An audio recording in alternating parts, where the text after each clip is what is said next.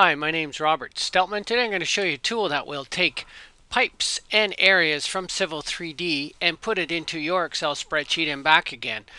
We've got some parcels defined in our drawing, and we've added a storm sewer coefficient 0.5 to that style. We can modify it on each one.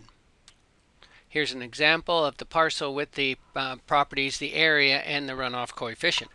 Next, we have to associate each one of those parcels with the pipe it's going to go to. So under the pipe X, we select Calculate Storm Areas, and then it prompts us to select the pipe. We tell it we want this pipe, and then we pick our parcel label or our polyline boundary. There's our one parcel area, there's the other parcel.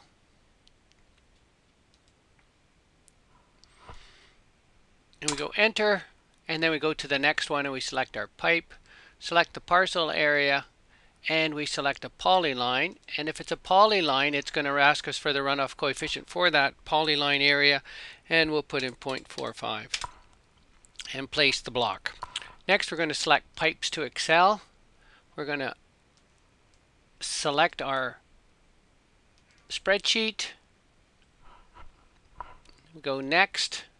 The spreadsheet gets loaded. We're going to tell it to start populating the spreadsheet at row 16, and we have a template row in row 10, and we just have all of our formulas in there.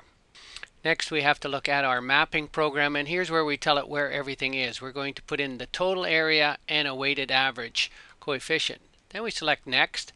We select all of our pipes that we want to export, and we go export. The sheet gets populated. We can change our pipe sizes. So I'm going to change this to a 900. We could also change any of our values in here, inverts and so on. Next, I'm going to import it to Civil 3D, and it will update that pipe. We could also update the pipe and update the spreadsheet.